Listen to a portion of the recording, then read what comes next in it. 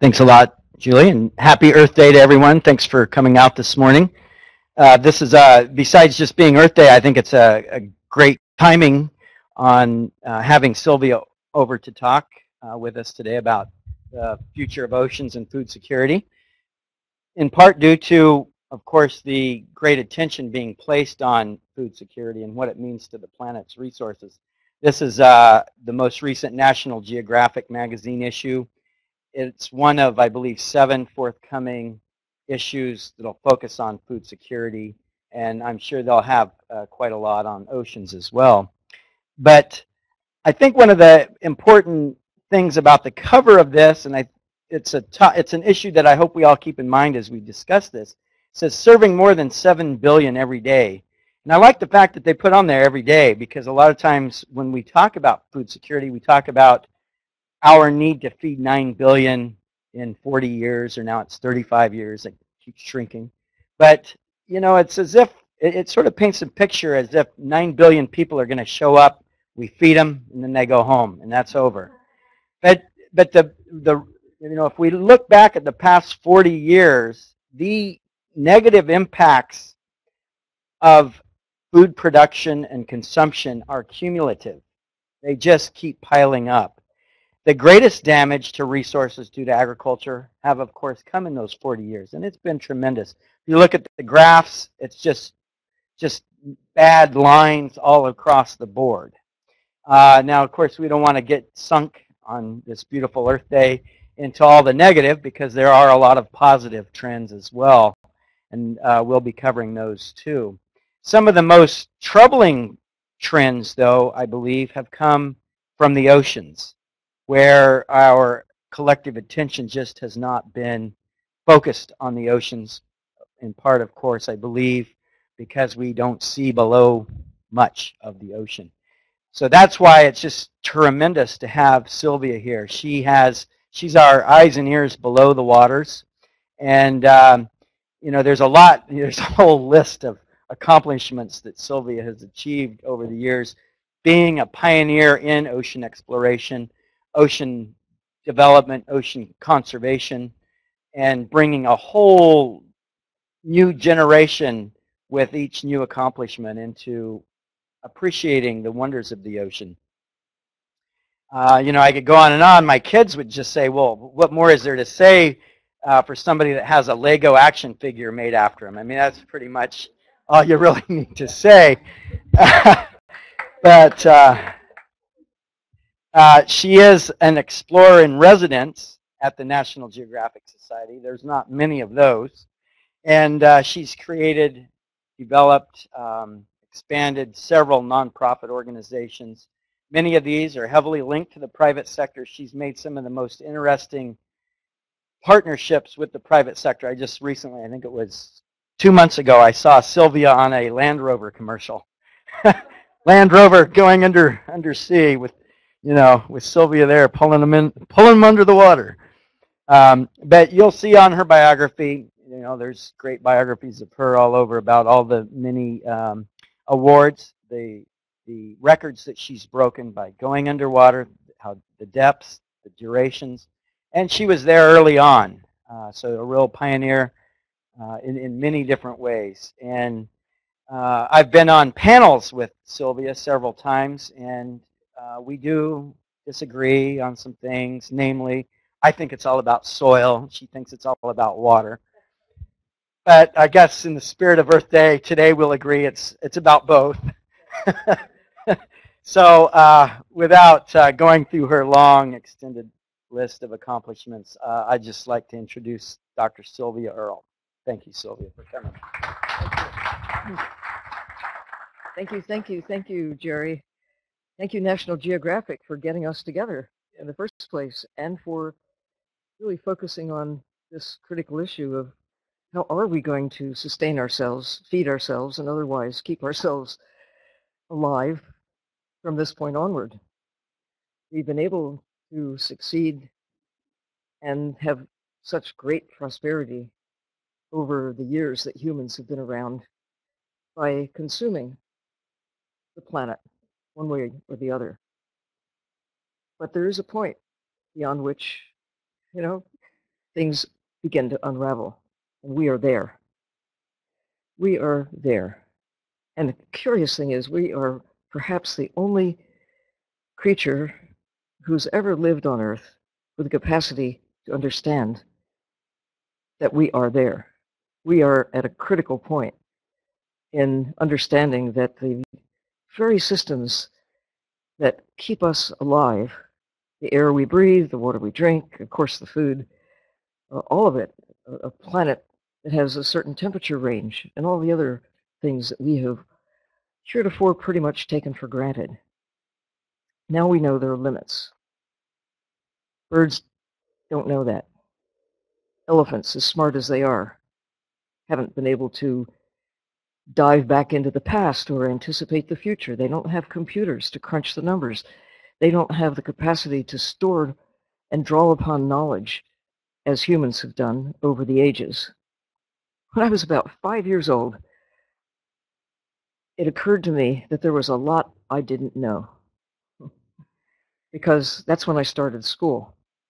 And it was kind of overwhelming, the thought that I had to somehow stuff my brain with the knowledge that had been accumulated before my time.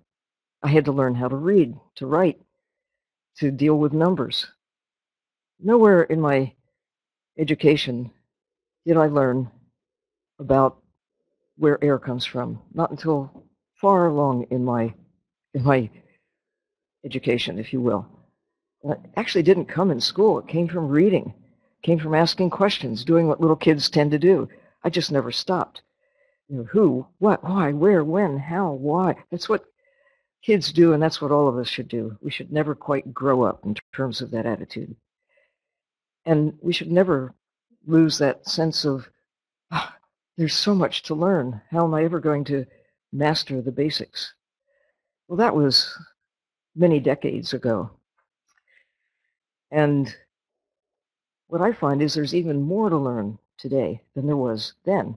We've learned more, actually, in the last half century.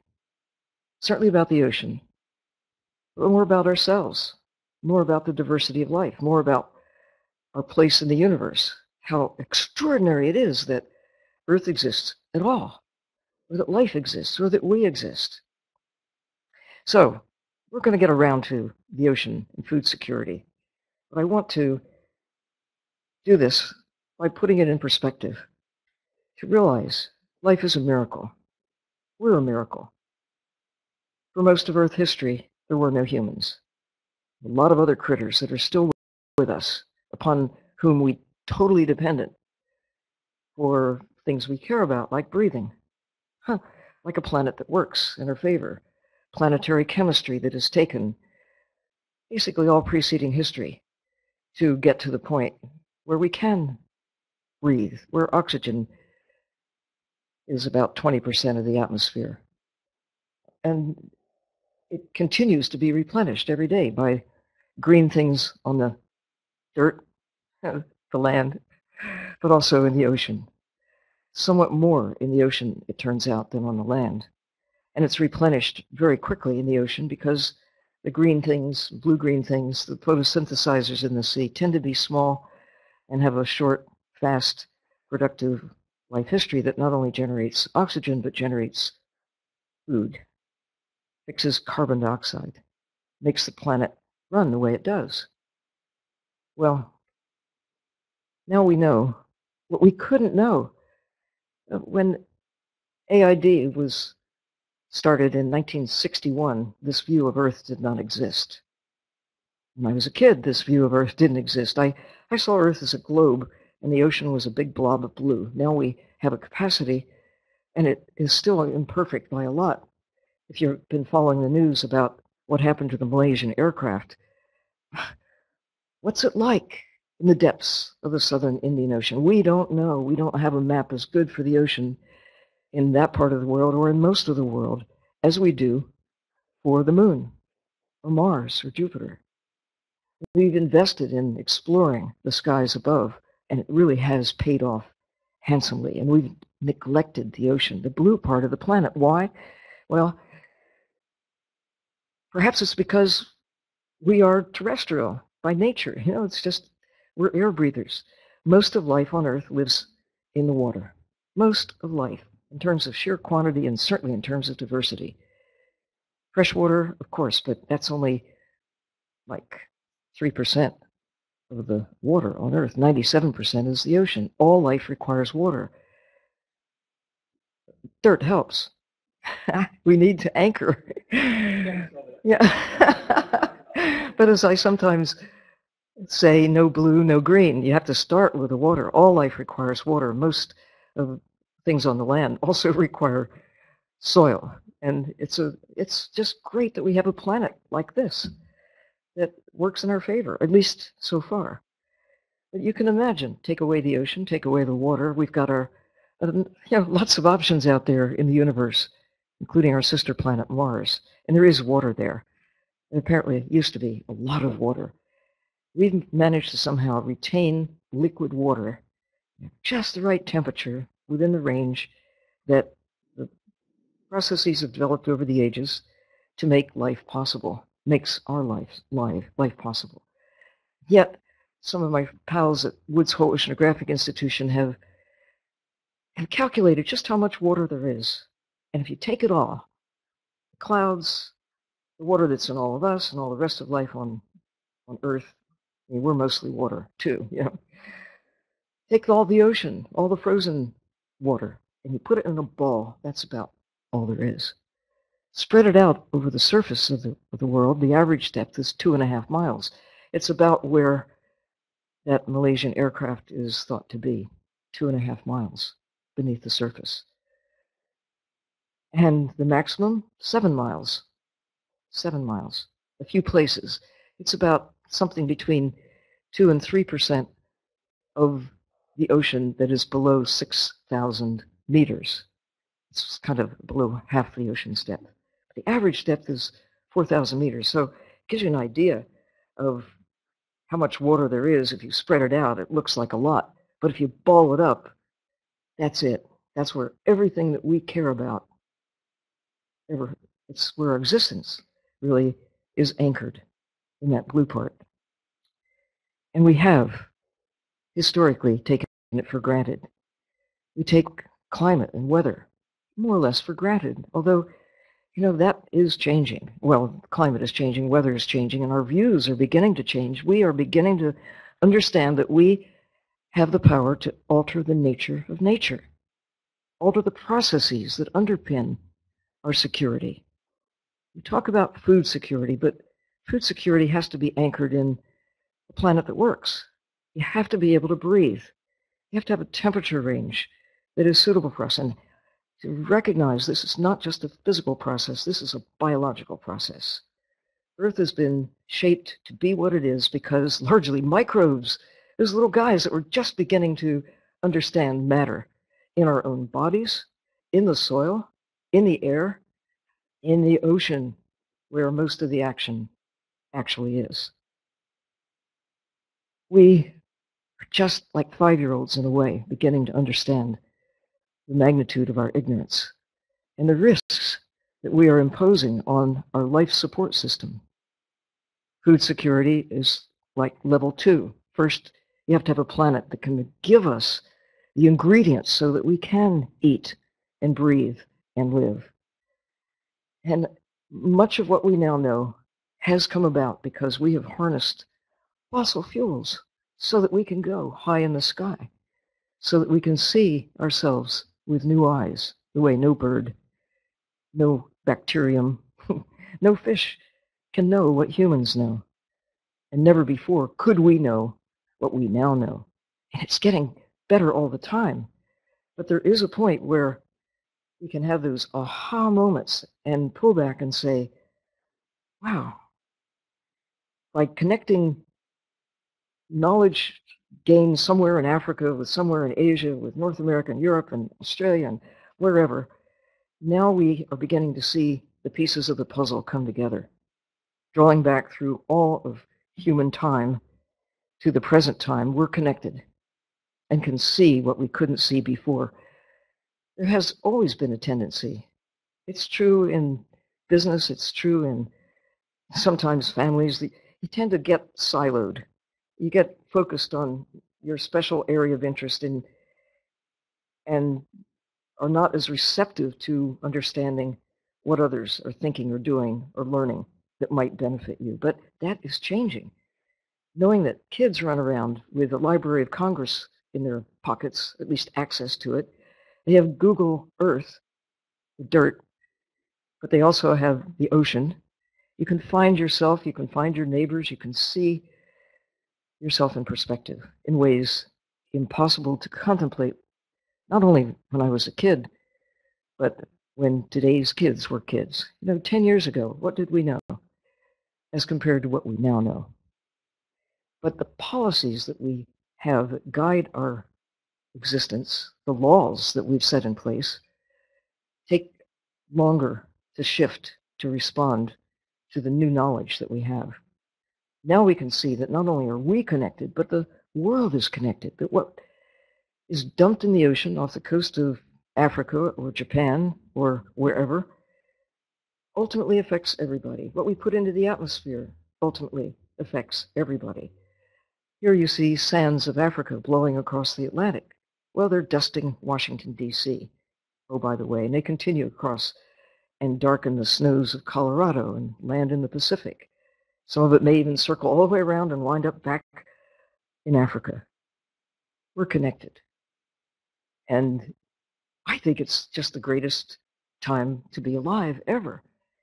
That knowledge that now we can see where storms come from. Our ancestors, they had almanacs maybe 100 years ago, even 50 years ago, to kind of predict the future, but now we know we can do a lot better than that.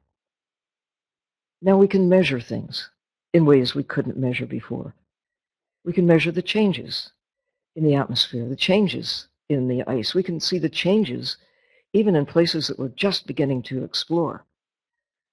The figures on coral reefs are that from about 50 years ago to the present time, about half the coral reefs are either gone or they're in a state of sharp decline.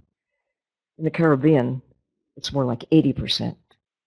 Some places are in better shape, parts of the Pacific, where they're 80% in good health. But nowhere are coral reefs as pristine as they were 50 years ago, for many reasons. Part of it is the changes in temperature. Part of it is our appetite for the creatures that live in coral reefs. Gradual understanding that coral reefs are not just about the corals. They're systems like Washington, D.C., or New York, or Sydney, or London. You need the garbage collectors, you need the taxi drivers, you need this, you need that. It's not just about the buildings. Coral reefs are not just about the buildings. And we have depleted many of the aspects of coral reefs and other systems that cause them to function properly. And we are seeing a meltdown of places like kelp forests, of systems that once we thought we could take for granted. It's not just what we're taking out of the ocean. Of course, it's what we're putting in. Maybe the most important thing that we're putting in, and it's a headliner today, plastics, as bad as they are not as worrisome as excess carbon dioxide. It is not only driving climate change, global warming, and other sea level rise, things that people do worry about, but acidification of the ocean is now a headline. I participated in a call yesterday that is a planning call for the U.S. State Department's Conference on the Ocean. It will take place in June of this year. And there are three topics of great concern. One of them is overfishing. Another has to do with pollution. But the third big headliner is ocean acidification. Ocean acidification. Change the chemistry of the ocean, you change everything. It isn't just about diminishing shells of oysters or loss of coral reefs, another pressure on top of the others. But what about coccolithophorids and other photosynthesizers that have a calcium carbonate shell, or even the backbones of fish that as larvae may be susceptible to the formation of that critical backbone in a more acidic environment? Lots of questions. We're just beginning to get some answers. At the same time, the concerns about other things that we're putting into the ocean, plastics that don't go away, that did not exist when AID came into existence in 1961. How many Ziploc bags existed then? None. There were some plastics, but no water was available in plastic bottles in 1961, or even in 1971 or 1981. It's taken a while for us to get that notion that carrying water in a plastic bottle for one-time use and then tossing it was a good idea. Not a good idea. One-time use plastics we're now beginning to see, not a good idea. But the policies haven't caught up with what we now know. We've got to get better at responding to what we know as we understand that we are at critical points. What we're putting into the ocean, whether it's excess nitrates and phosphates and things that flow from the land through rivers and into the groundwater, or through what we deliberately put into the ocean. I'm reading a book now about getting trapped under the sea, the story of brave guys who actually made it possible to relocate Boston's sewage 10 miles offshore through pipes. It used to be dumped right there in Boston Harbor when I lived in Boston in the 1960s. You know, there's a nice gooey sludge on the bottom of Boston Harbor. Not a good place that I wanted to dive. Not a good place. I released some lobsters there, and I wished them well because I probably didn't do them a favor by turning them loose in Boston Harbor. But, you know, now Boston Harbor has improved because we've relocated the sludge and all that sewage. It hasn't gone away. It still exists. Everything connects. We've just distributed it more widely, affected more of the ocean in ways that we're beginning now to measure. There's got to be a better way of dealing with the wastes that we generate and turn them into something positive. We're so concerned about losing nitrates and phosphates, and yet, you know, we're making it happen in part through our policies. So, you know better than most because you do track numbers. You are interested in security, food security. How do we get from where we are to a better place? How do you do it on the back of knowing that the systems that we now look to produce even more than they have in the past, when already they are shockingly depleted? Wildlife from the sea. This image, well, it is just, you know, you can't take it literally, but you can take it as a suggestion of, there were a lot of fish back when my father was born in 1900. 100 years later, there aren't so many. We've seen a sharp decline, and it isn't just in the North Atlantic. It is globally. We have seen a reduction in ocean wildlife. And there's a pattern here.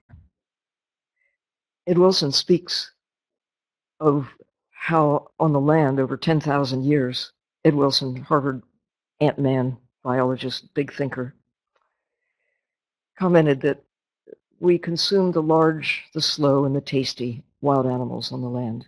We did. We did in over 10,000 years. A lot of things magically disappeared. The big wildlife, North America, but also Australia, everywhere that humans arrived, Madagascar, New Zealand, Easter Island, we consumed our way into some level of prosperity. And then in order to feed ourselves, what did we do? We had to cultivate. How could we possibly have 7 billion people if we depended on wild birds or wild animals? How far would that take us? Songbirds, they're already greatly depleted, even though we don't tend to eat very many of them, or even the so-called game birds that are plant eaters and generally do reproduce fairly quickly. But we look at the level of ducks today. We can still take a few home once in a while for dinner, wild ducks, wild turkeys, but only because we realize if we are to have them to take home for dinner once in a while, you have to protect breeding areas. You have to protect feeding areas. You can't take them anywhere, anytime, in any numbers. And they're not free. Well, with fish, we haven't quite figured that out. The accounting base for fish swimming in the ocean is 0. Go figure.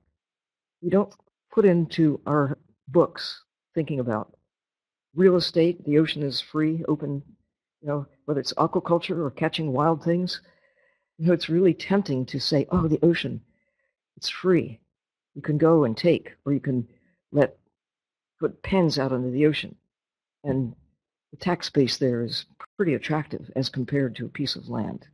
And the water, it's there, it's free. You don't have to think about where it comes from because it's always been there. The idea will always be there.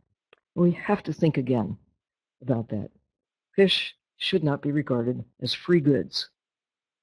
And if they are, then who gives fishermen a special right to take from what, if it belongs to anybody, it belongs to all of us. I want my share, if there is such a thing, to be alive. Who says that the only value of fish is to kill them for food? Aren't there some other values that we should be looking at, whether you care about coral reefs or care about the integrity of ocean systems and how they function? It's like birds. People used to think birds were primarily something to eat, and some people still do. And we do eat a lot of birds, Kentucky fried birds and, Christmas birds and whatever. We eat a lot of birds, but most of them we don't. And particularly, we don't eat eagles and owls and top predators, birds that live a long time, that take a long time to mature. Everything used to be fair game 10,000 years ago, or even 5,000, even 1,000, even now in some parts of the world. If it's edible, it's fair game. But only now, with our perspective that is drawn from all preceding history, are we beginning to understand that we are really making inroads into our life support system.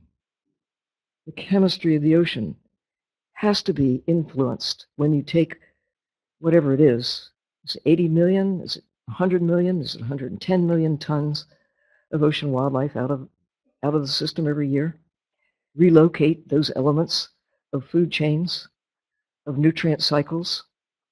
When a whale eats krill that eats plants, both the krill and the whale give nutrients back into the system, sort of natural fertilizer, if you will. In agriculture, a lot of attention is paid to where's the fertilizer going to come from? Well, in the ocean, it comes from the creatures who live there, who constantly give back. But there's no excess. There's no fat in these systems just waiting for humans to extract. It's a tightly wound system that if it looks like there's an excess, it's like an insurance policy against the next wave of new predation or disease or storms or whatever. And we haven't taken that into account. We didn't with whales. Whales were just there to be consumed. We did a really good job over a few hundred years of consuming whales as commodities. It's only late in the 20th century. If you go down to the White House today in the afternoon, there's going to be a full-size blue whale celebrating our new attitude about whales. It's not just that they're mammals. It's that, these are wild animals that we can empathize with and maybe see the ocean through their eyes and maybe see ourselves through their eyes in the process. It was not until 1986 that the commercial taking of whales, wild whales, came into effect. And, there are a few nations that still kill whales, but the bigger problem today is virtually every coastal nation kills wildlife from the sea the way we used to kill birds and whales and seals and whatever else we could get our hands on. It's not just what we take out, it's also what we destroy in the process. The price of trawling is enormous. The price of shrimp, yum shrimp, it's enormous. The bycatch and the habitat destruction in taking wild shrimp, nobody thought about in 1961 or even as recently as 1991 or even 2001 around most of the world. We don't think about it. It's just there. It's free for the taking. Let's go get it. Let's feed people. And actually, shrimp, think about it. How many starving people are being fed shrimp. You see popcorn shrimp in Red Lobster, you see all the shrimp you can eat, but it's pricey food when you come down to it. Krill, wild animals, in the 1980s, we thought we'd kind of fix things by making up for the loss of whales by taking what seemed to be excess krill. There had to be excess krill, right? Because we had fewer whales than did exist before. But what we didn't think about is that, yes, whales that eat krill were depleted, but that was a boon for everything else in the southern oceans that also eat krill. It's not just a straight line. There was no real excess of krill. The wonderful thing about healthy oceans is that they are resilient. The depletion of one piece means good news for somebody else for a while until they slip into oblivion for one reason or another. What we're beginning to understand as savvy 5-year-olds is that we really don't understand or appreciate how these systems function, but we do know we can disrupt them. We can destabilize systems that have been developing over hundreds of millions of years. And we have been destabilizing them by moving inexorably across the land and now into the sea, taking at a level that none of these natural systems has ever experienced in all of their history.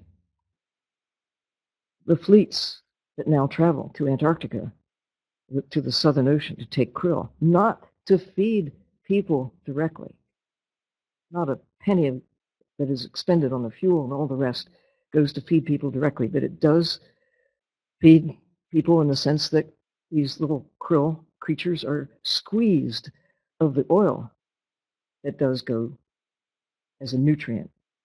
And it's an intermediary. Krill are ground up and fed to cows, chickens, and pigs. So they do feed people indirectly, just the way many other fish in the sea are now taken to feed the animals that many of them are not natural carnivores, that we insist that they eat other animals by putting it in their only food supply. They're natural grazers. You know, the cows, if they had their way, would eat grass. And they'd get a few bugs in the process, so they're partly, omnivorous. But, we tilt the scales in a drastic way by taking large quantities of ocean wildlife to feed to domesticated animals. And the cost is not really accounted for in terms of what's it costing the ecosystems to take that much krill. We're talking thousands of tons. Or in the global sense, what we're taking the wildlife out of the sea to feed cultivated fish. I mean, aquaculture is another whole topic and an important one and a growing one, maybe the solution to, in many ways, or how are we going to feed people going forward if you choose the right animals or plants to grow. We haven't been doing a very good job on that front either. Growing shrimp could be a partial solution, but not the way we have chosen to do it so far. Wildlife, sharks, they're way beyond the equivalent of lions and tigers in the sea. Because when you think about it, lions and tigers, what do they eat? They eat grazers. What do sharks eat? They eat fish. They eat other fish. They eat other fish. They eat other fish. And pretty soon you get down to the little guys. So it takes thousands of pounds of plants at the bottom of a long and twisted food chain to make a pound, let's say a 10-year-old shark. And sharks can be 50 years old by the time they're hauled out of the ocean. We used to think the only good shark was a dead shark. That's what I was told when I started diving. Watch out for the sharks. There are man-eaters out there. But it's humans now doing a really good job of eating sharks. Oops, we're stuck on a place. Let me try it this way. Let's see. So I push help. Does that help? Oh, there we go. So sharks, perhaps if they ever thought about where they are in the food chain, thought of themselves as top predators, but we're the top predators, obviously, on the ocean as a whole. Nothing compares with humans as the top predators in the sea. And most of our predation on sharks has come about since about the 1980s. NOAA actually fostered a program of utilizing, of trying to develop markets for underutilized species to connect U.S. fishermen with Asian markets, because there's a taste there for shark and shark fins. Oh, we've done such a good job. It wasn't just that, the prosperity now in Asian countries where it's the, really a delicacy. And this is not feeding people. It might feed people in terms of countries that are now looking to sharks as a source of revenue. It feeds their economy, but it's not feeding them directly. And the price we're paying, the price the ocean is paying, the price that our life support system is paying, is enormous. We just haven't been accounting for that. When you take the big predators out of the ocean, sharks, swordfish, tunas, the dolphins, whatever, these creatures that historically are part of the processing system, nutrients going back into the ocean in a form that the phytoplankton can use directly to keep the system rolling, well, we've disrupted it. And we don't think, when you have a tuna fish sandwich or sushi or sashimi, about the real cost or what is taken out of the ocean, the hole that's left in the ocean that may never be filled, considering the numbers now. That, when I was chief scientist at NOAA, a little piece of paper came across my desk saying that bluefin tuna in the North Atlantic had been depleted by 90% since 1970. This was 1990, 20 years to knock off 90% of the bluefins using techniques that didn't exist in 1970, but we began to use aircraft and nets and spotter planes and new navigation techniques and sonars, and well, here we are. Will there be bluefin tuna by the middle of this century? Well, tunas generally. It's a family of about 60 variations on the theme of scombrid fish. All of them taste good to their detriment from our standpoint. They're all regarded as food. Getting to them is relatively new. In even coastal communities, we couldn't get out far at sea, could not intercept them on their great migration routes. Now we can. I mean, we could, if we really tried, take every last tuna, just as we could if we tried take every last whale. We've done a pretty good job of doing both. With whales, you can still go to the Tokyo Fish Market or Iceland, Norway, and dine on whale. But now we know, and that knowledge, ironically, comes from fossil fuels. We burned through a lot of it in half a century. And it's given us so much that we now value. Fertilizers, plastics, knowledge, probably the greatest gift, greatest value of having burned through those assets, non-renewable assets, that now we can see ourselves in ways that no humans could before. And, well, this just graphically illustrates what we started talking about when we began this meeting, that when my father came along in 1900, they were well past the billion mark that marked 1800, and we were shy of the 4 billion number that came about in 1980. And this is just a guess. How far is it going to go? Is there a point where it's not going to continue to increase because we have disrupted our life support system, disrupted our food supplies, disrupted the water system, the air we breathe, and all of that?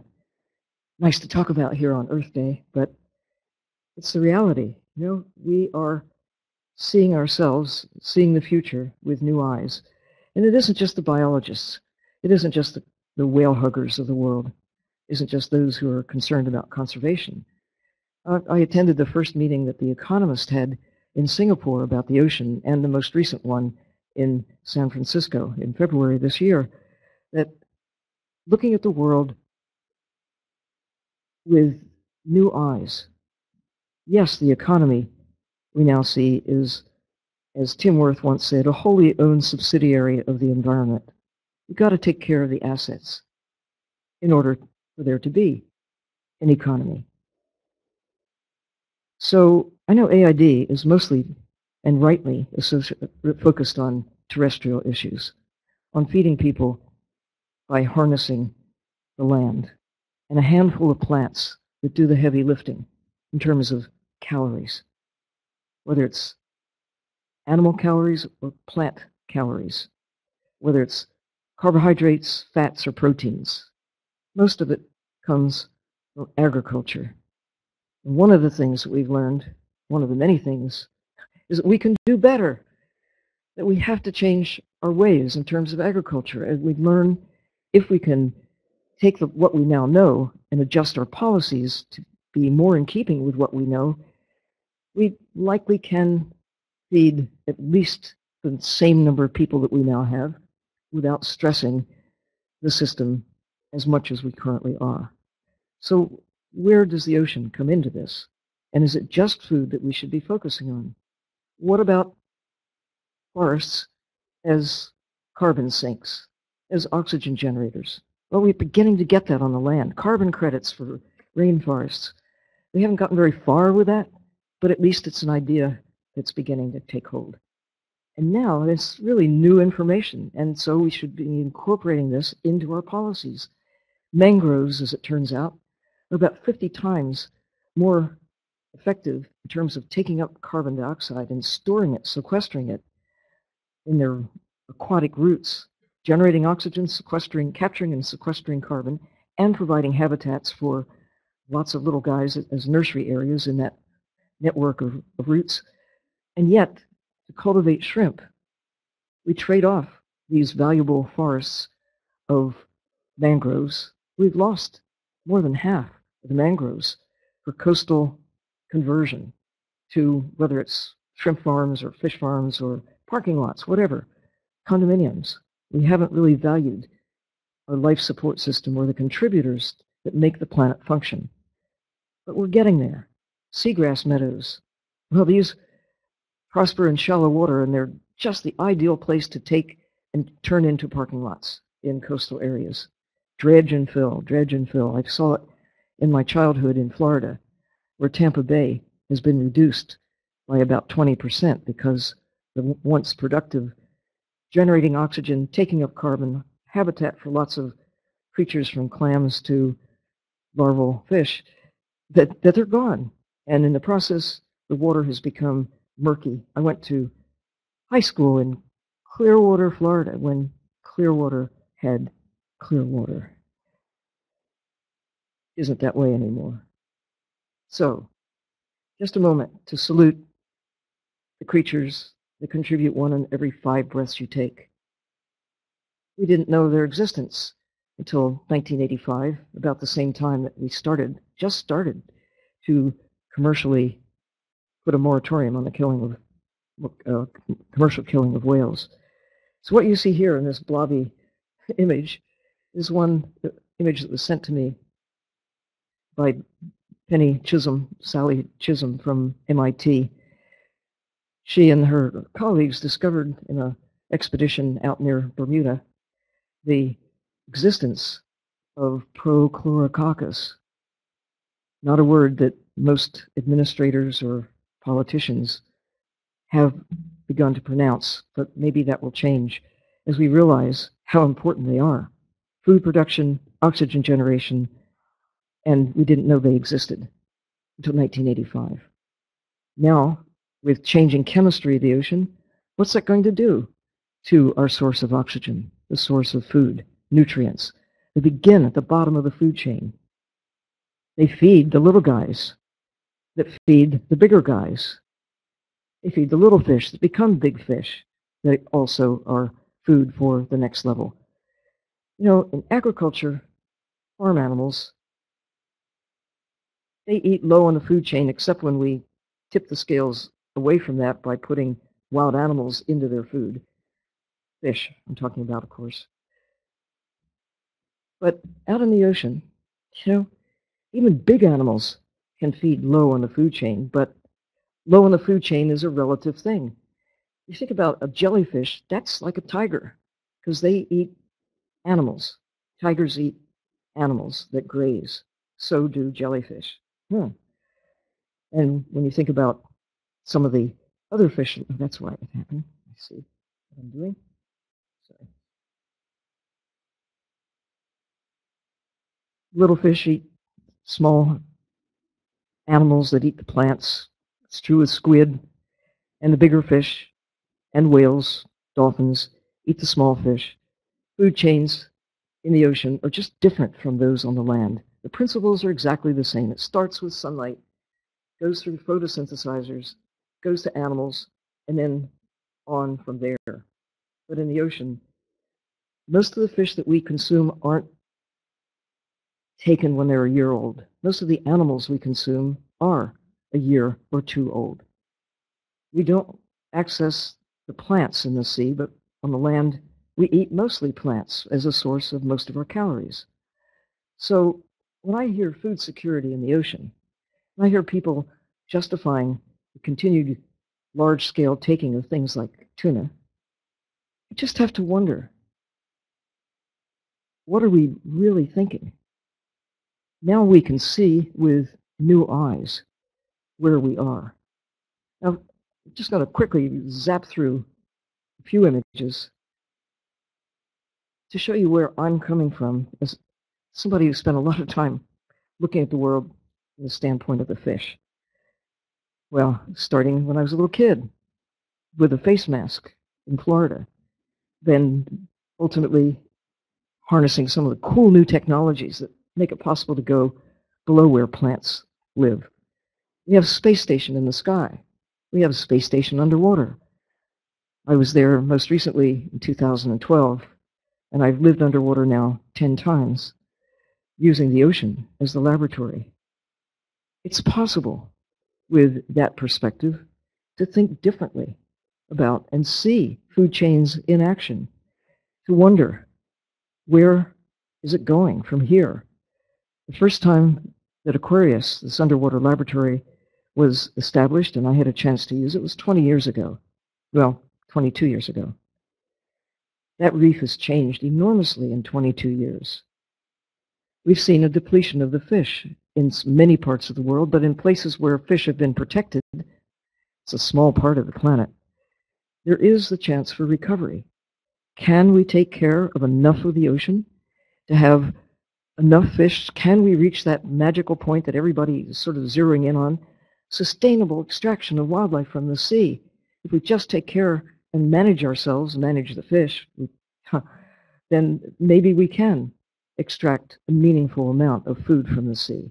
It was the vision going back to the 1950s and 60s and 70s, and it's still the vision of the World Bank, and I think it's still the vision of AID, both through cultivating a handful of particularly appropriate species that are low on the food chain, fast growing, and taste good, or even for products such as the phytoplankton that is grown for oil, cultivated in closed systems that can be an alternative to krill oil or menhaden or other fish oil.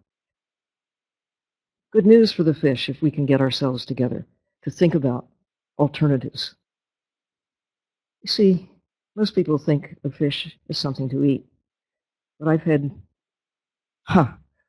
thousands of hours getting to know fish on a different basis. Like birds, they have a place in the ocean that transcends pounds of meat or buckets of oil. And the systems of which they are a part, the Earth system of which we're a part, it all ties together. What we do to them, we do to ourselves. We have to put them on the balance sheet is something more than pounds of meat. Their role in keeping the planet that works in our favor has to be there, right along with maybe some small amount relative to what we have set our goals on that we can take for food. But food for what? To serve a luxury taste? That's where most of the trouble comes from, industrial scale fishing, with destructive means of extraction, trawling, or gill netting, or long lines that take whatever is there and leave a path of destruction behind. It's not selective what we take from the sea. New values, new understanding of the importance of having intact systems, protecting the biodiversity, the engine that keeps us alive. All these creatures. We're just beginning to realize the diversity, the numbers. The Census of Marine Life came up with a figure of something like 250,000 kinds of creatures live in the sea. All the plants, all the squids, even in the deep sea where photosynthesis doesn't take place, but chemosynthesis is an alternative to producing food from the chemicals that are available in the absence of sunlight.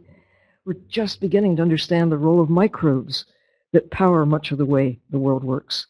Just getting to the point where the technology to go into the sea mirrors the technology that takes us up in the sky or enables us to go around the planet on the land. I mean, there are literally billions of cars have been developed, but how many submarines in the course of the last 50 years? A few. How many exist who can go to half the ocean's depth? Half the ocean's depth. About 6. And about 6 countries have them. Well, 5. Russia, the US, well, maybe with Alvin. Here's the Russian sub. This is the Shinkai 6,500. That's Japan's. China. The Sea Dragon goes to 7,000 meters. They can get down to where the lost Malaysian aircraft is believed to be. This is the Sea Dragon. We're just beginning to have access so that, I love the idea of making it possible to have Hertz rent a sub or whatever it takes so that any of us, not just a handful of military types or scientists, have the privilege of going into the sea, but to get systems so easy to drive that even a scientist can do it. Even, kids can take rides. And it is possible. New systems are on the horizon. We're in the time, I think, of the greatest era of exploration of the planet. It's just beginning. And it's happened on our watch. The Trieste went to the deepest part of the ocean the year before AID was formed, but it took 52 years before somebody got back to that depth again, the deepest part of the ocean. To understand the ocean, to see what it's like, to report back to us. And it took, well, he is kind of a scientist, Jim Cameron, but he's an artist. He's a polymath. He's a filmmaker, for heaven's sakes, with Avatar and Terminator and a few other blockbuster films to his credit. But he's an explorer, fellow explorer in residence at the National Geographic, who gave us new insights, new reasons to look at the ocean, to realize, as I said at the Economist Forum in San Francisco a few weeks ago, that the most important thing that we extract from the ocean, it's not oil, it's not gas, it's not krill, it's not shrimp, it's not whatever, fish. It's our existence. We have to put that as our highest priority, to protect the systems that yield our existence. We have begun to carve up the ocean. It's also happened in the same remarkable period of time that some of us share. 1982, Law of the Sea, exclusive economic zones, half the world beyond that, the high seas. Some look at this as an opportunity for the great fish grab. We had the land grab that preceded much of what we now inherit on the land. The ocean, it's free, right? The high seas, no nation owns the high seas, all of us do. It's the ultimate global commons, right along with the air we breathe. This is the time, right now, and AID, being an internationally focused organization, has got to be a big part of being smart about how we go forward with carving up the ocean. We will. But can we do it with intelligence? Can we do it with protecting the assets in mind, with the realities in mind?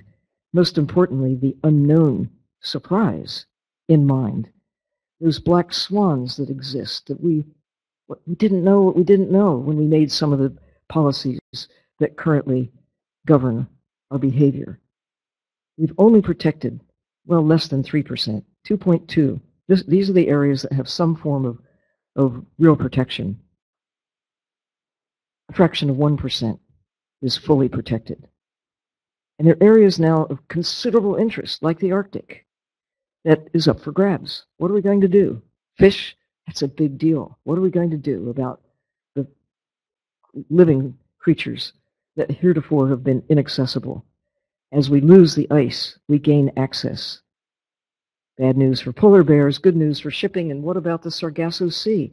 Just this spring in Bermuda, nations began to come together, 5 signed, including the United States, to really take action to protect this big area where there's a forest, but it is not anchored in dirt, it's anchored in water. It's the floating golden rainforest, the Sargasso Sea, generating oxygen, taking up carbon, providing habitat, but at risk through what we are doing. Good news, and here's the grand finale. By protecting the ocean, big pieces of the ocean, and fishing perhaps, and conducting aquaculture perhaps, in a relatively small part of the ocean, we might be able to get away with increasing the capacity of the ocean to feed humans without degrading the system, our life support system. But we have to be smart. Right now, it's the other way around. We protect a tiny piece of the ocean, and we fish everywhere, and we're suggesting that we could conduct aquaculture anywhere in our life support system. I hope that maybe in the comments that we have today, we have a chance to think about these issues. We don't really have answers yet, but at least to know that we are able, as the only creatures on the planet, to celebrate Prochlorococcus. I don't think the fish know what they're eating. They just go for it. And now there are kids coming along who are protecting sharks. We're looking at the mammals and other creatures with new eyes. Even jellyfish. If you're a 5-year-old, you don't see them as a hazard. You don't see them as food. You see them as, incredible creatures. We need new eyes to look at ourselves the way only humans can. I studied this bird, a 62-year-old albatross, 2 years ago when I had a chance to go to Midway. And I thought, her future and all the birds that follow can't know what humans know, and her future is totally dependent on what we do or don't do. And, she's 62 years old, and every year or so, sometimes skips a year, but new chicks coming along, but they don't know either. It's really our offspring that have the choices to make. On our watch, we need to think more like 5-year-olds. Thank you.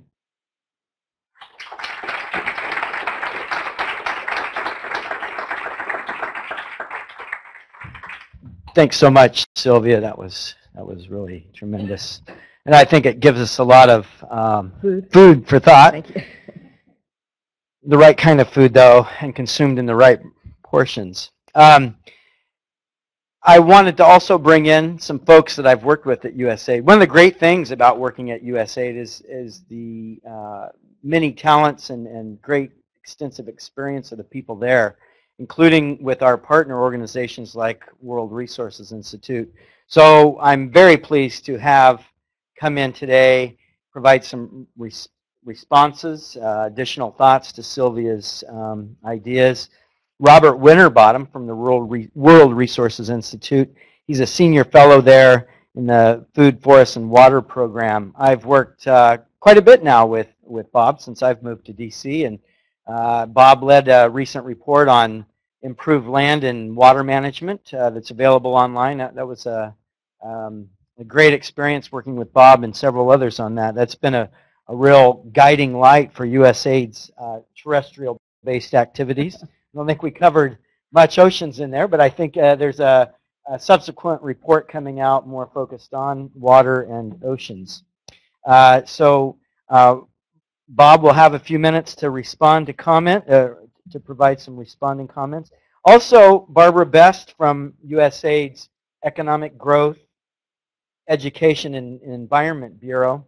I'm in the Bureau for Food Security, so I have the tremendous great fortune to work with folks like Barbara, focused more on natural resource management, some of these more ecosystem scale ideas. As many of you know, agriculture often focuses at those field and farm scales. Folks like Barbara really helps bring in the larger landscape and ecosystem perspective to make sure that as we develop agricultural systems, we're not wiping out upstream and downstream resources. And then I think on virtually present is Richard Volk. Isn't that right? Is he still with us? And Richard Volk is a leader on in that Economic Growth, Environment, and Education Bureau as well. He's a senior coastal and aquatic resources advisor. He had planned on being here in person, but had an accident, so he is stuck at home, I believe, listening in. So we'll be sure to get some of his comments in. If I forget to bring him in, please somebody remind me to have him speak up. Anyway, perhaps we could, maybe if Barbara and Bob would join me up here, and Sylvia, we could just have brief responses from both of them.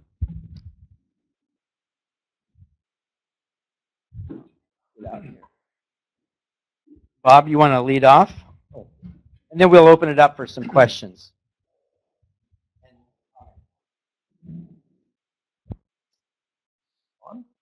Everyone hear me? Well, thank you, Sylvia. I learned a lot. I'm sure everyone in the room did. It's great to be part of this panel, this discussion, as we think about Earth Day and our planet Earth and what we might do to be better stewards of both the sea and the land. And as you concluded, a lot of it is about choices. We need to be thinking more deeply and be better informed about choices we make, about options we pursue. At the World Resources Institute where I work, it's sort of an everyday effort of ours is to be thinking about how we can make good choices, better informed choices, and manage the trade-offs that are often necessary. Because we all realize we're at a point where, yes, we already have 7 billion people on this planet, of whom 900 million are not adequately nourished every day. So we do have a challenge to feed people better and to make progress in food security. As you pointed out, though, a lot of the commercial, agricultural, and commercial activities to produce food really doesn't contribute directly to food security. So we need to be maybe rethinking some of those efforts and devoting more attention to how can we really improve food security, especially for those that are currently undernourished. That's why in the report that Jerry alluded to, we put a particular focus on sub-Saharan Africa, where there's some tremendous challenges, where a large amount of the people that don't have enough food these days, there are many opportunities there to address that, where crop yields are low and they could be increased, where large amounts of land are degraded, and where some of the agricultural efforts agricultural development efforts that we have taken haven't proved to be as sustainable as they need to be. So we can come back maybe during the question and answer if you want to explore those a little bit more. One thing that occurred to me too is as we sort of went through that last 30 years of roller coaster ride of what's been going on in the world, technology has been such a big factor, both a foe, something that has enabled mankind to do things that we're still suffering the consequences and will be for some time to come, particularly through climate change. But it can also be our friend. It can also obviously be a tool, and you alluded to many ways that, and I'm thinking like the tremendous advances in remote sensing. Recently, the World Resources Institute launched the Global Forest Watch to harness these new capabilities that are there. We have a global database now down to 30 by 30 meter resolution of what's happening in terms of forest change, forest cover loss. It can become a tremendous tool to increase transparency, accountability. And similarly, we could have a global reef watch. We could harness these technologies, work with Google and others to begin to get a much better pulse on a day-to-day, what's going on and what's the impacts for people. And where are we making progress? Where does more progress need to be made in terms of shifting to more sustainable modes of management and use of coral reefs, of coastal ecosystems, and just to help raise awareness of what's going on, and as I say, bring more transparency to that. Similarly, all of the communication and outreach tools that are available, it's astounding to me that there's incredible transformations going on, both for good and for bad, and yet still there's so many decisions being made without a full awareness of those. We know the potential for scaling up agroforestry, farmer-managed natural regeneration could make tremendous differences. It's happening on millions of hectares in some areas of the drylands of Africa, and yet many people still are not very aware of it. Similarly, I'm sure in terms of there are some very neat experiences of success with locally managed marine areas where because of people's recognition of their dependence on these resources that give life in so many ways and are so important to livelihoods, they've made an effort to sort of stop the overexploitation to where rights to manage those resources have been clarified, where it's shifted from an open access sort of room for all to pillage to let's see if we can steward and husband these areas, where people have designated sanctuaries and respected, where people have come together and agreed on how one can collectively adopt restrictions on the time of harvest or the period of, or the length of harvest periods, or the technology that are used, setting aside parts of the landscape as necessary to maintain ecosystem health and so on.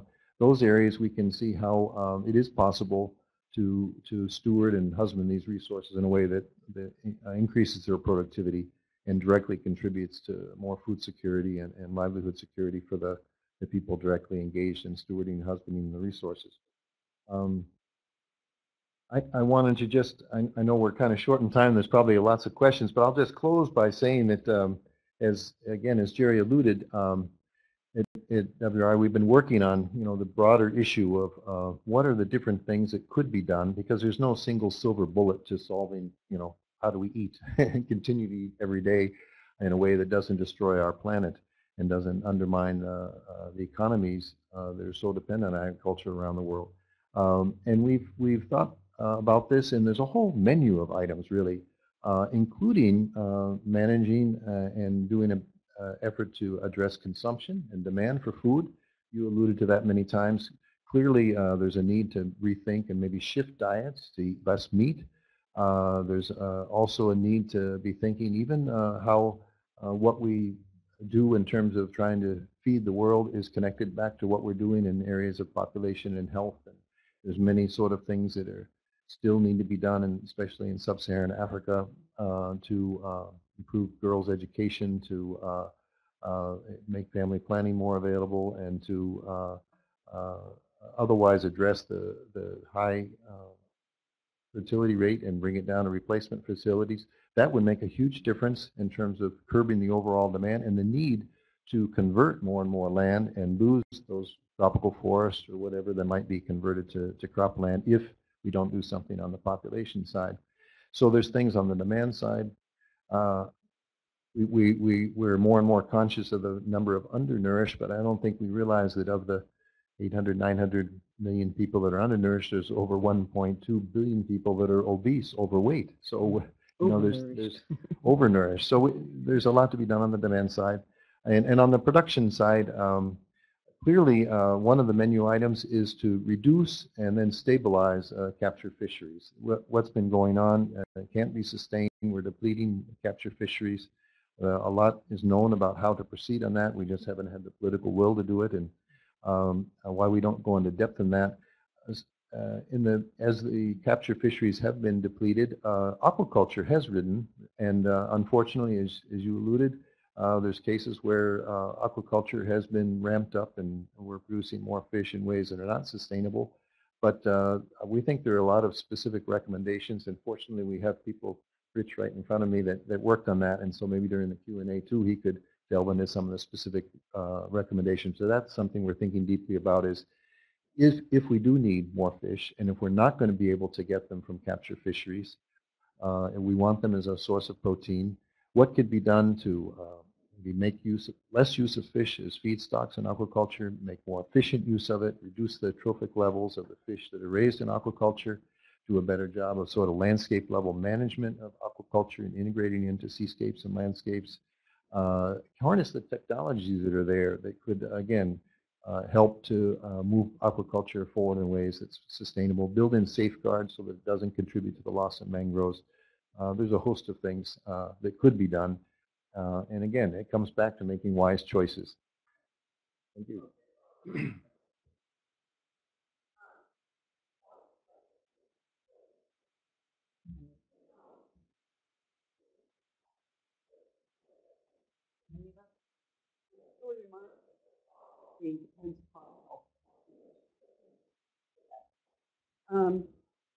As Sylvia highlighted, fishing is really the largest effective use of wildlife in the world now.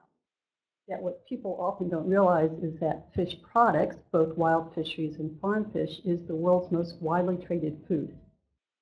And in fact, the net export value of fish products from developing countries is greater than rice, coffee, tea, cocoa, rubber, tobacco, and something else, rubber combined. It's huge. And so one of the challenges I think that we see here is how do we get wild fisheries discussion into the international dialogue on food security and actually resource management. As Sylvia pointed out, so often it's considered to be free resources. And we had a global grain crisis in 2008, and sort of in response to that, the international dialogue on food security focused just on grains. And so it really is our responsibility to broaden that discussion, to look at systems approaches to food production, to include wild fish and farm fish, but also climate smart ag, integrated water resources management, and smarter approaches to productivity and production. So it really is our responsibility to move those discussions forward. I'd like to start by sort of debunking the myth that it's either or. Either we can have food security or we can have conserved ecosystems.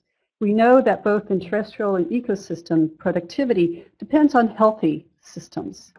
And I'm glad to say that this summer, USAID will be launching a new agency biodiversity policy, which really recognizes that human well-being and our progress are dependent on health of biodiversity systems, and that durable development gains are not possible unless these systems are really valued and safeguarded. Thus, to maintain fisheries productive ocean health, we need to maintain the structure, function, and diversity of these systems. And some people say, well, is that really doable? And here's one opportunity I want to highlight. I would say, yes, it is. We do have enough examples out there from USAID, other programs that show if you focus on fisheries management, you can enhance fish stocks, fish catches, nutrition, and incomes. It is possible, but you need to apply modern management approaches. You need to conserve critical habitats, reduce destructive fishing gear, and you really need to focus on governance, getting that tenure and governance systems correct. What we've seen in terms of transformation in agricultural systems is that focusing on land tenure has really helped generate a reform, both in terms of equitable and sustainable production. We need that same sort of approach to the oceans. We need to focus on securing tenure for coastal communities to those resources, as well as addressing this open access nature in the larger oceans. That is going to be so critical to generating the stewardship over resources, which can lead to better management decisions and better resource use. Another major challenge is that global food security really will not be achievable unless we take that broader systems approach. And we do have the capabilities and the technologies and the knowledge now how to do that. We can take that larger landscape, seascape approach to look at production and productivity. We have the tools and the techniques. Oftentimes what we lack is the political will. So we need to work on that angle. Another challenge which Sylvia touched upon is that we really can't achieve food security unless we really sort out and reform fisheries management, both wild fisheries and farmed fish. And particularly this question about who has access to the resources and how do we use those? How do we distribute the benefits from those resources? We have to have these larger discussions about, do we promote small-scale fisheries or allow access to foreign industrial fleets? Do we promote use of fisheries at the local level, or when is it appropriate to allow exports? Or do we allow focus on fisheries versus farmed fish? We need to have those larger discussions as we move forward. And I think there is opportunity for change. We're seeing now that some of the big businesses whose whole business model relies on sourcing from developing countries, they are now realizing that poor management of oceans, and particularly fisheries, is a real business risk and a threat to the value chain. So there's market leverage we can now tap to try to help promote reform and better management of these coastal resources as we move forward. Okay, thank you. Okay, thanks. And is Richard Volk online? Is he? Oh, okay. Okay, and we'll hear from some online comments from you folks in the back? Yes. Okay. We do have Richard on as our guest web facilitator. Hi, everyone. He does have a question as well as a comment. This is Richard Volk from World Resources Institute. No, from USAID. Oh, sorry.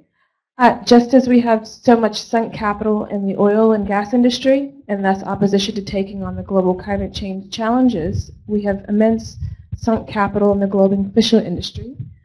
Is anyone working on the question of how we, as a global community, begin to solve the overcapacity problem given its strong economic roots and already invested capital?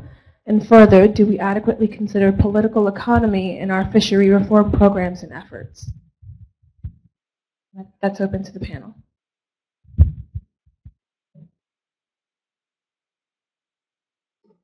Well, I'm not sure how quite to respond other than to say that we are investing globally in fisheries.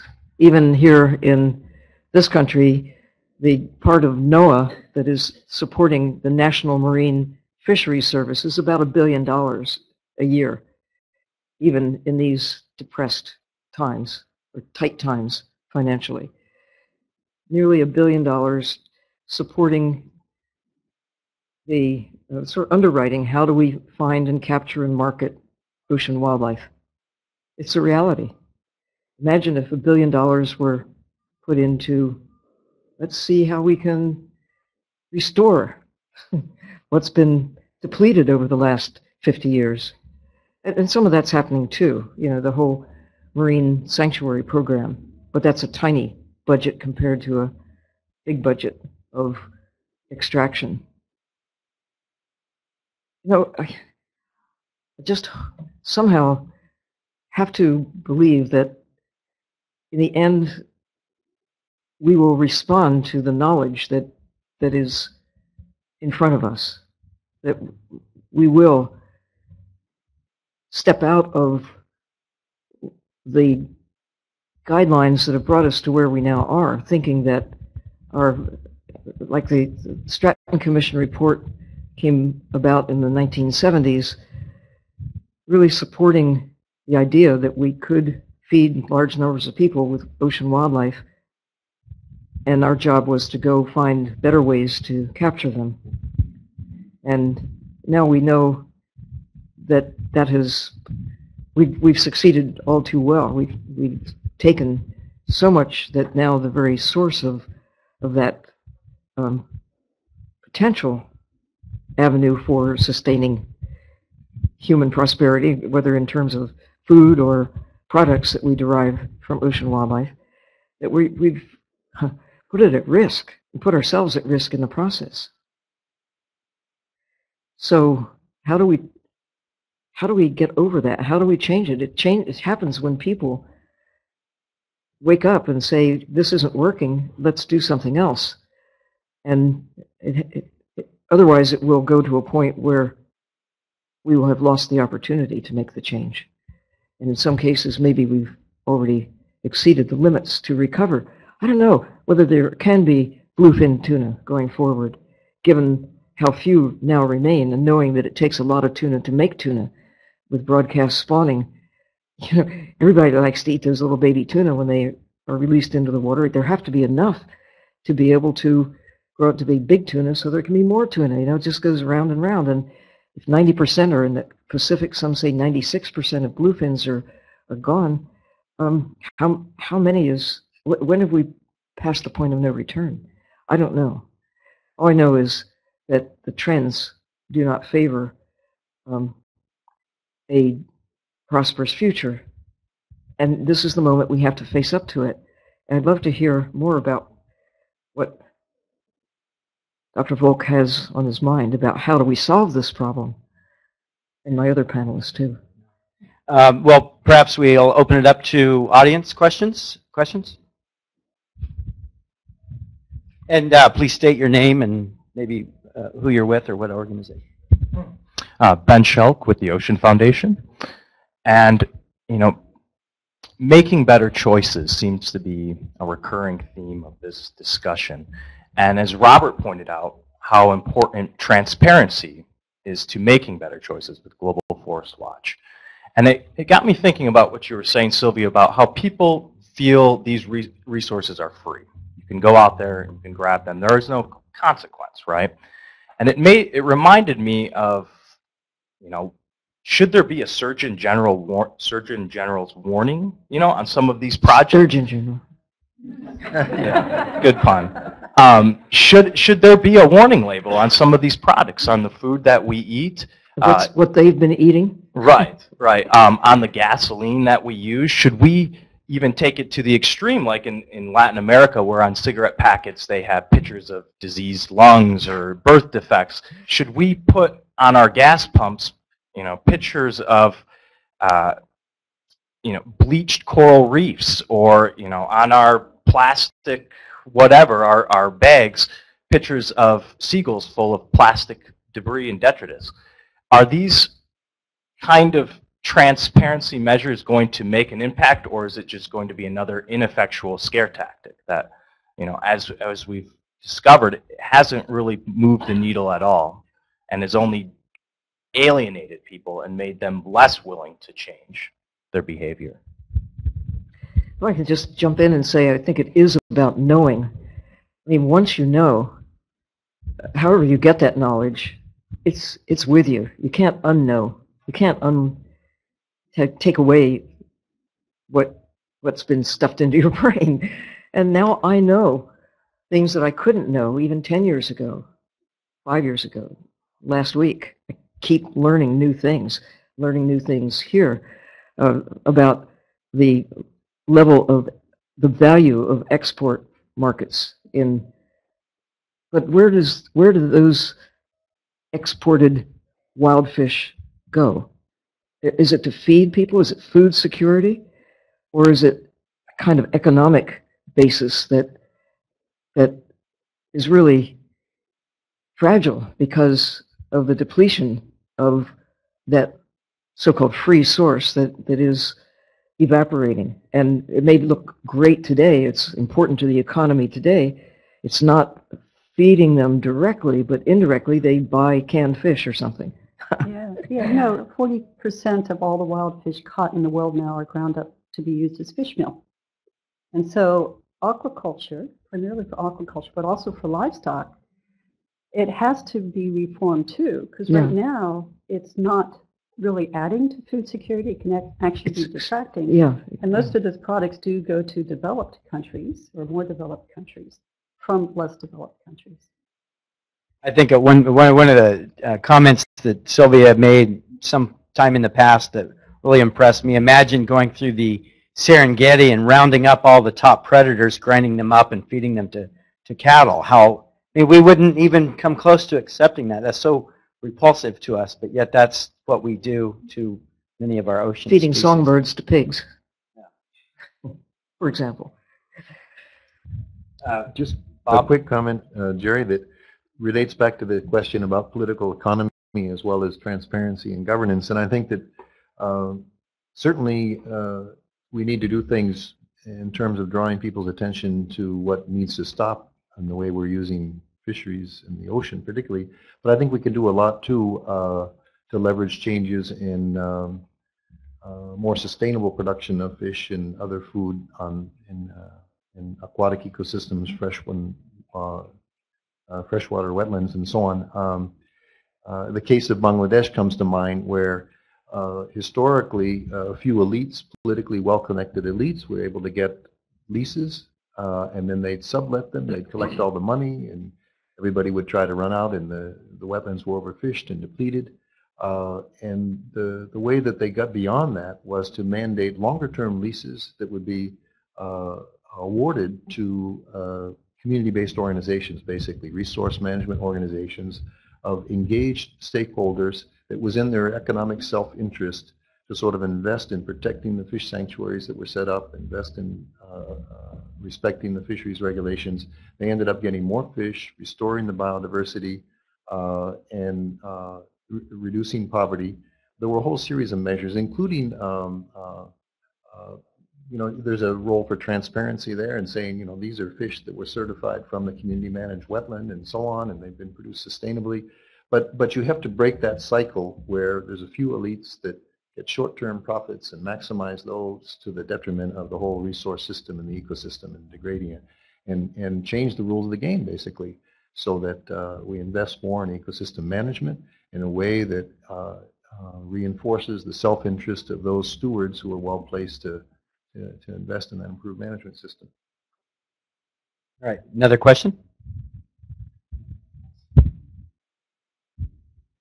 Sure. I'm Rich Witt with the World Resources Institute also, and thank you all for the panel discussion. I just wanted to respond also to the aquaculture issue as part of what it can do for food security. I mean, one interesting thing about aquaculture in comparison to capture fisheries is that while in capture fisheries we primarily catch high trophic level species, right, those that feed at the top of the food chain, 80% of aquaculture is of low trophic food fish species. Except for salmon. Well, so salmon and shrimp plus other carnivorous marine fish make up about 20% of global aquaculture. So if you look at it from a global standpoint, if aquaculture is consuming about 20 million metric tons per year, but it's producing about 60, it actually is contributing to food security, particularly those low trophic species which are primarily produced and consumed in developing countries. So I think going forward, and this is sort of building on what you were all talking about, we have to figure out if fish demand is going to keep going up as population keeps going up, how do we get aquaculture right in terms of wild fish use and in terms of use of land, water, plant-based feeds, energy, everything that sort of terrestrial agriculture has to get right. Could I comment? Sure. I agree. And I agree with respect to let's get it right. It took us 10,000 years or so to winnow out all of the animals and plants on the planet, 250 or so thousand kinds of flowering plants, and think of the 9,000 kinds of birds. Well, we eat chickens and turkeys and ducks, not too many others. And the mammals, how many do we actually grow? All of them are naturally grazers. We do not cultivate carnivores to eat, but we do cultivate fish to eat that are carnivores. And I popped in and said, of course, salmon, but it's baffling to me why it isn't just so obvious that we shouldn't be doing that. I mean, we should just say that we stopped eating whales because we value them for reasons other than pounds of meat and barrels of oil. Even for cultivating creatures, there's some that we really just ought not to do that because the cost is too great and it's not all that good for us. Taking large numbers of wild fish, like a funnel, to put in and a small number of cultivated fish out the other end that incorporate all the things that those wild fish have in their systems. We worry about mercury. We worry about the contaminants that go into the ocean that accumulate the further up the food chain you go. So warnings about eating sharks and tunas and such, but then we really facilitate that by taking lots of wild fish to feed to the cultivated ones. And anyway, so there's that. So choosing the right, fast-growing, low in the food chain, don't mind crowding, hardy, taste good, and you come up with a handful of choices that we've already got, mostly freshwater. And the question is, are you really focusing on feeding people, food security, or food choice? Salmon is a choice. It's not food security. Now, raising tilapia and the several species of carp, it can be done in relatively or entirely closed systems, catfish too, potentially. More crop per drop, as they say, if you have closed systems. And aquatic life can be an interesting and potentially valuable part of our diet, but only if we do what you're suggesting. You've got to get smart about it. Instead of aiming to raise tuna, for heaven's sakes, for a luxury choice, and you don't care how much it costs, and you don't care about the bite you're taking out of the ocean to have a few little pieces of cultivated tuna, then if the answer is yes, it's worthwhile, go for it. But if it's not food security, it's not even economic security. I think we have a question online. Yes, and I also wanted to acknowledge that we have about 71 webinar participants joining us online. So hello to all of them, and thank you for joining.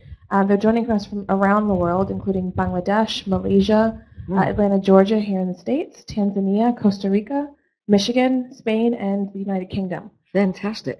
Indeed. We We're have connected. a question from Charles Yarish, joining us from the University of Connecticut. How do the panelists view integrated multi-trophic aquaculture as developing an ecosystem approach for food production? You take that? Well, I'll start. I guess first of all, yes, multi-trophic approaches to aquaculture is fine, but I would not call that an ecosystem-based approach to culture. Ecosystems mean something very different than just taking a multi-trophic approach. And I have to agree with Sylvia in this case. The multi-trophic approach, I think, works very well in enclosed systems.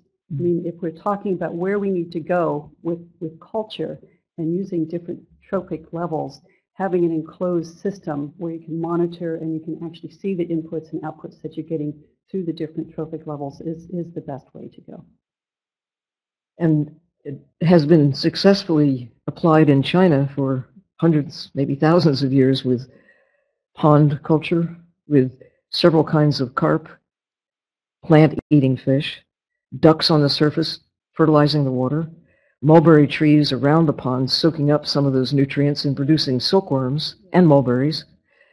And on the island school in the Bahamas, a closed system raising tilapia that nutrify the water that goes to a garden that's hydroponic garden with vegetables that cleanse the water and send that cleansed water back to the fish, big figure 8 configuration. Now, it's still small scale, but there's no reason why you can not extract. I mean, it seems attractive to think that with a smaller footprint, smaller amount of water, you could get more out of an area by being smart. We need smart aquaculture. We certainly do. And even if you want to feed luxury tastes, I mean, at James Cook University, they're raising something that they call green caviar. It's actually a kind of algae, green algae, called Caulerpa racemosa, like little bunches of grapes that look and even taste salty, a lot like caviar. And it serves a luxury market.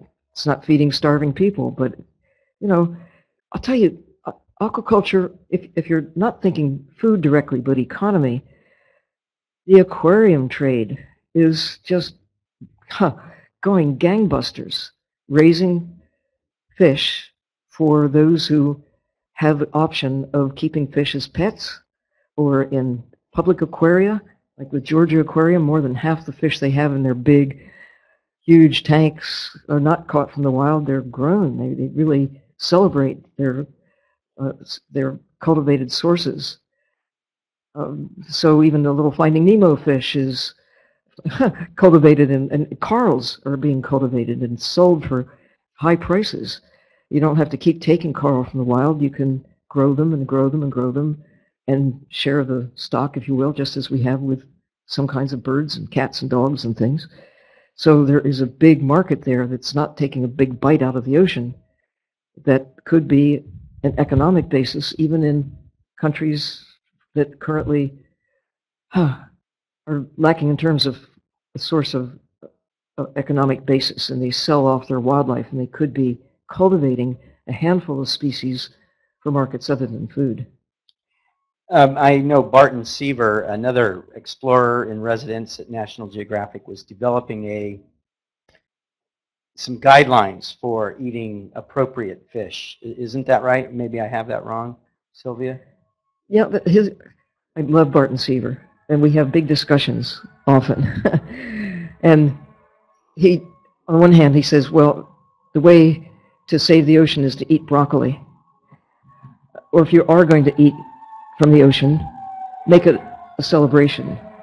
It's okay to have tuna, but make it every once in a while, and light the candles and get out your best silver and all of that, because it's not feeding starving people, it's feeding a choice, a luxury choice. And of course, as a great chef, he would love to have more choices about what he can wield his culinary arts upon. And right now, we eat a lot of wildlife.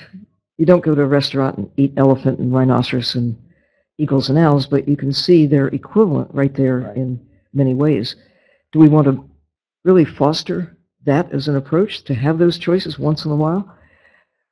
Or can we bite the bullet instead of biting our way into annihilation? And just say no. And just say no. Oh, yes. Yeah. Just to make a comment, in terms of the countries where USAID works, many people don't have choices, and they really are strongly dependent on the local fisheries for food security, for livelihoods, for nutrition. And so we need to look at what are the choices we make here versus what are the options that many people don't have, and how do we really support particularly the wild fisheries management that so many of them depend upon. Okay, over here.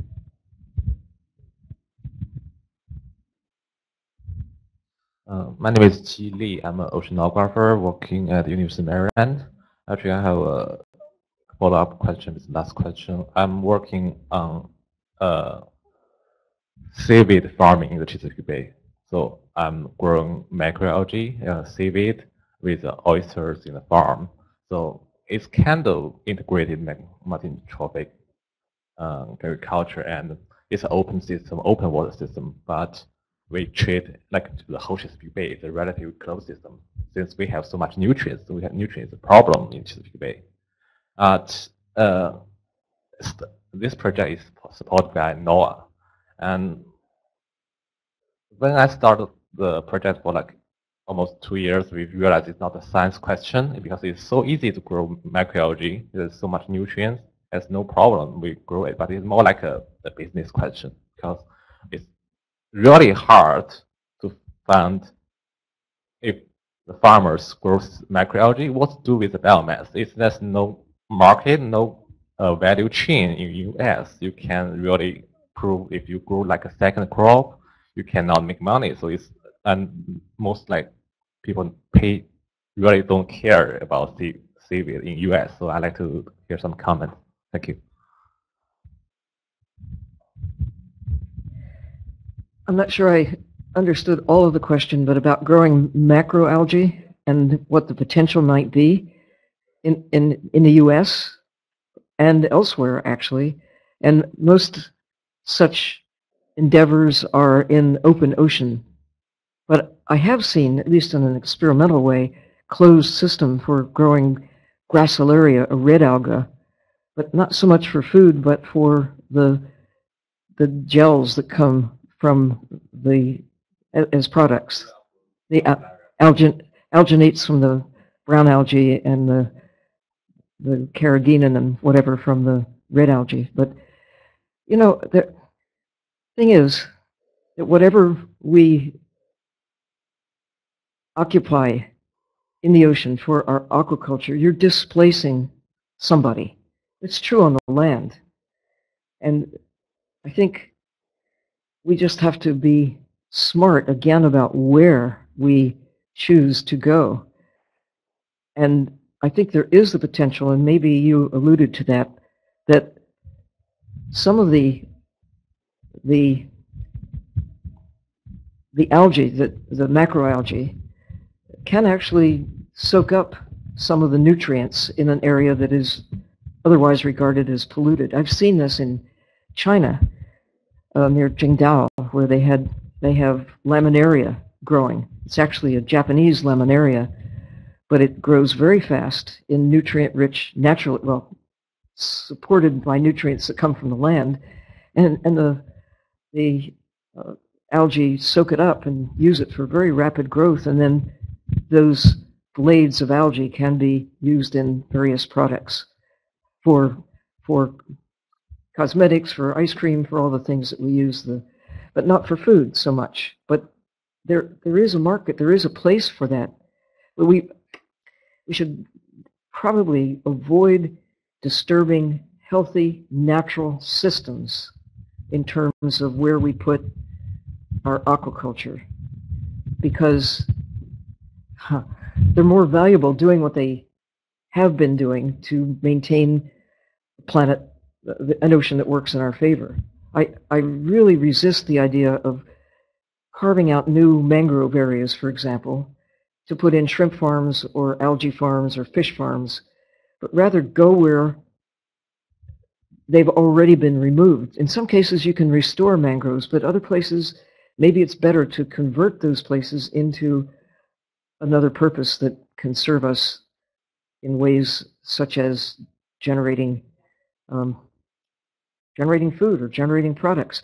Now, I missed the part about that you get a crop and then you can't market it. What was, I missed the...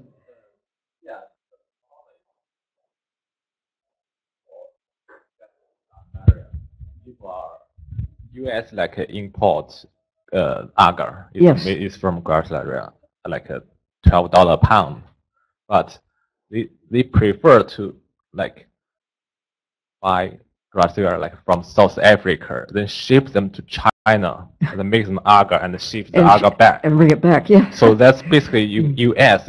If you grow that in a farm, there's no all the supplies, no value chain to support this kind of industrial. So that's what right. the problem. Well, there is a history of growing Gracilaria and Hypnea in North Carolina during the 1940s and 50s. It was partly associated with, I think, wartime interests, the need for certain products.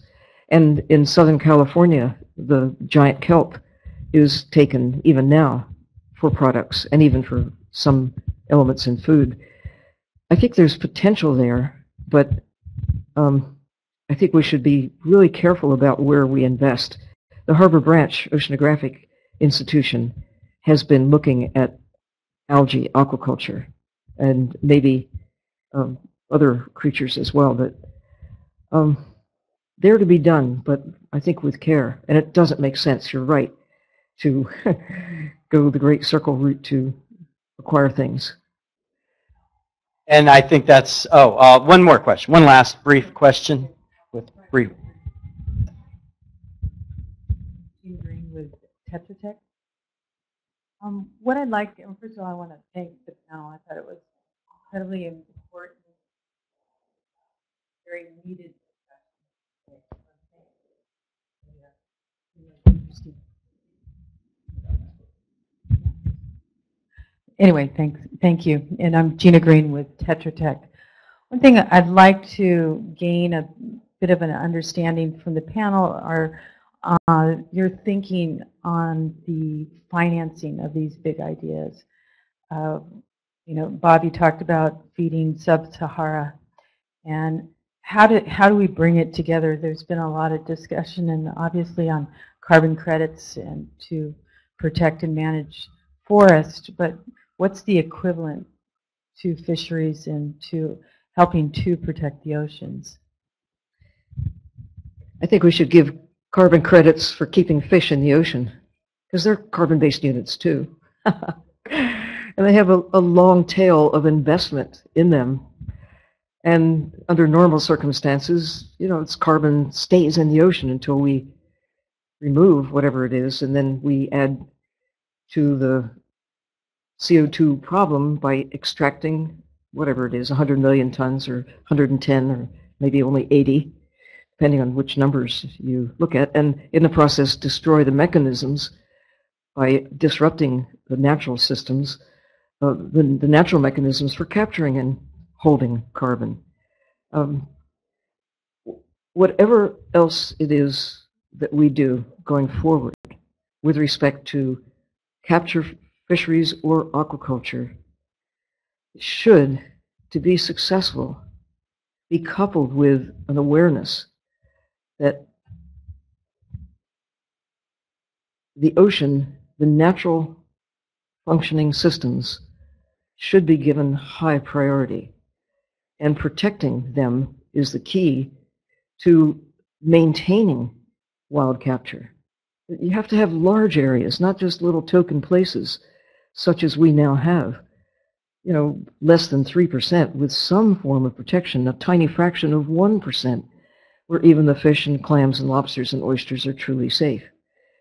We need to think about the ocean and the natural world generally as the cornerstone of what keeps us alive. It's our life support system. We've done so much to destroy the natural systems on the land, forests and grasslands and so on, disrupting water systems and all the rest. It's only in the last 50 years that we've made serious inroads in the ocean, and much of it is still in pretty good shape, especially the deep sea. But there are new concerns on the horizon that have nothing to do directly with fishing or with aquaculture.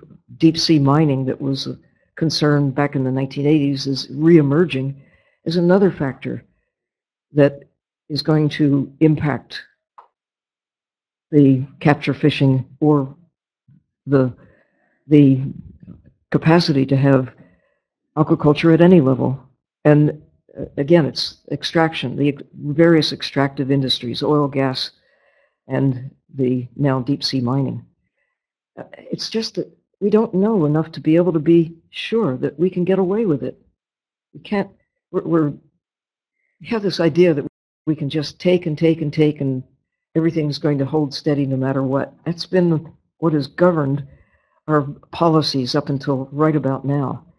It's only now that we can see that it hasn't been working and that we're putting at risk everything we care about. So, armed with knowledge, and that's power, we have the potential to say, okay, the high seas, where it's half the world, maybe we just ought to leave it alone as a precaution against our ignorance. We might change our minds later, or not. Australia had this policy of protecting 30% of their entire exclusive economic zone. Palau has declared that they're going to stop commercial fishing in their entire exclusive economic zone. No more sharks, no more tuna to be extracted from the little landmass out 200 miles. Little island making a big decision about its blue backyard. And around the world, these ideas are beginning to catch hold, protecting the systems that keep us alive. Can we continue to extract food? Wild capture? Well, perhaps some, but not at the level that we're currently trying to impose on the ocean. To do so means that we're going to continue down this decline that has been evident over the last half century. You can see where that's going to lead us. And therefore, to make a conscious decision to put places in the ocean in the bank where we choose not to fish, we choose not to put aquaculture operations, we choose not to mine, we choose to leave it as the engine that keeps us going. And we want to protect that engine. And it doesn't mean that we stop fishing or stop cultivating or stop doing all the other things we do in the ocean, but we do it knowing the consequences and make better choices about where and how much. I think that sums up our Earth Day hopes, is to acknowledge and preserve the processes that keep us all alive. So thanks very much to the panel and to everybody that participated here and online.